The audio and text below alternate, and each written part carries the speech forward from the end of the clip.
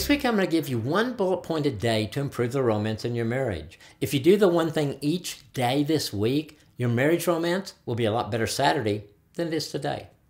In my book, 7 Secrets to an Awesome Marriage, I talk about 24/7, 365 foreplay. And I say that it's not necessarily sexual, but it can lead to sexual. The foreplay I mean is how we treat each other all day, every day.